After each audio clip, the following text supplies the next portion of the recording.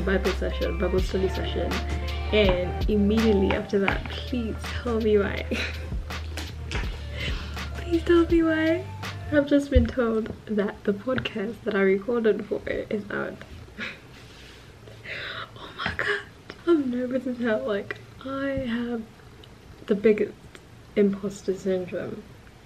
I recorded a podcast around, I think, a week or two ago, and it was the most exhilarating feeling, like exhilarating time and moment of my life, because I'm just like, damn, I'm being interviewed? Me? Why?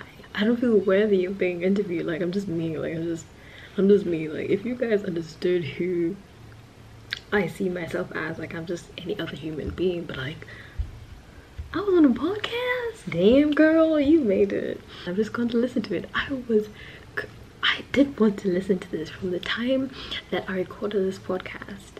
I was just like, I'm never gonna listen to this because I feel like I'm going to cringe out so much. But like, listening to it right now, I'm just like, damn, girl, you speak some wisdom. Look at you go. Like, I'm listening to it and I'm just smiling so much. Like, I'm gonna attach the link to the podcast, like, in the description. Please go listen to it. Everything that I used to basically like talk about in my previous like, if you used to know me back in the day when I was on YouTube, like, all the rants, all the complaints, everything that I used to just talk about my high school life, this is a different part of me. Like, after having a reflection moment and realizing who I was then and who I was now, who I am now, it's like, damn, girl, you've grown up.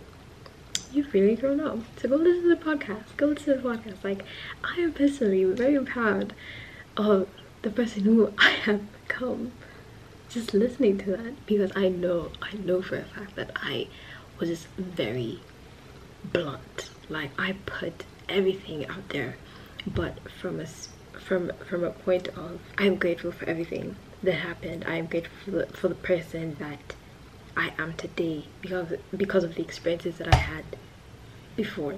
I'm on a podcast. Next day, you're gonna see me writing a book. I'm gonna be on YouTube. Like, I'm on a podcast. I might as well just write a book. Please do let me know what you think about it. Do like follow the podcast, The Good, the Bad, and the Basharian. That's what it's called. The Good, the Bad, and the Basharian.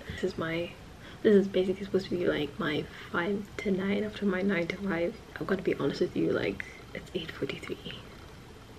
I got home like at 6:40, 6:50, so right now I just want to go listen to the podcast and just get some other work done. I posted my YouTube video earlier this afternoon, so go watch that. It's also a bit of a chit chat. Like, I've been speaking a lot nowadays. I don't know what's happening. I don't speak this much. Who am I? I don't know, maybe it's a hairstyle. So let's just get on with the rest of the evening.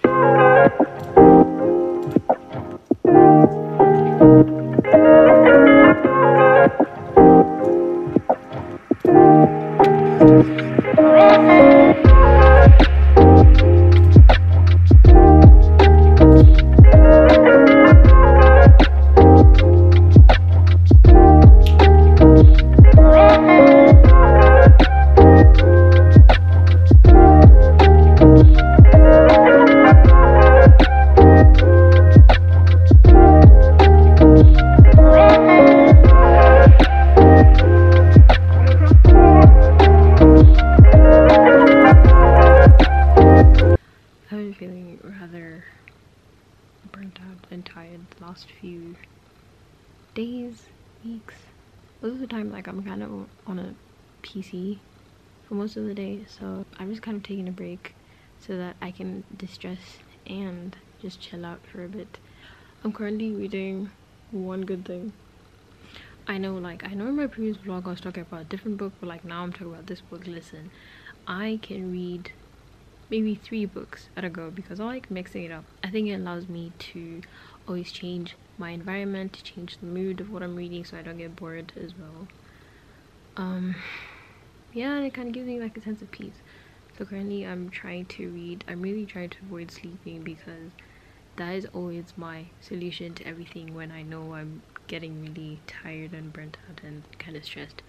Earlier today I also posted an Instagram reel on my Instagram account. I haven't been active on Instagram that much, like posting content. Like I post on my stories just for like a daily update, like I'm alive, but I haven't really posted in a while. So I posted a reel today of a motorsport event that I went to, and it was kind of hard.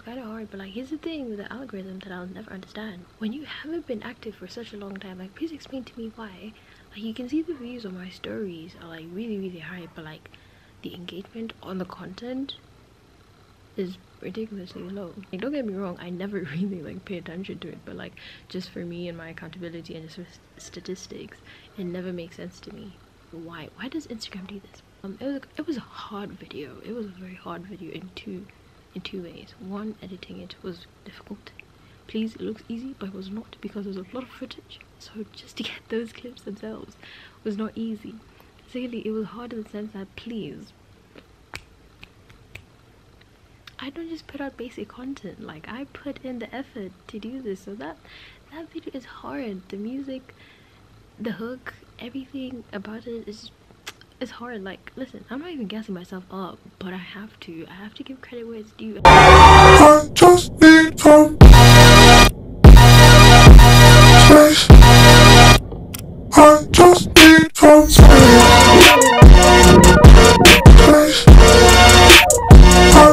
And Instagram isn't giving me my flowers, so it's okay. I give myself my flowers.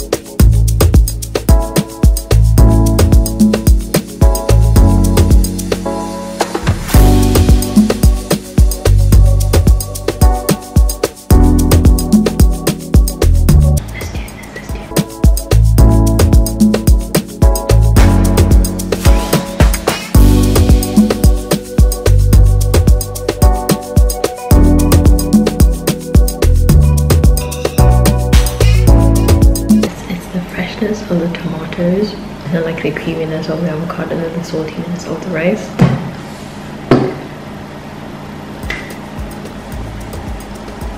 This, don't play with me. This isn't making you hungry already.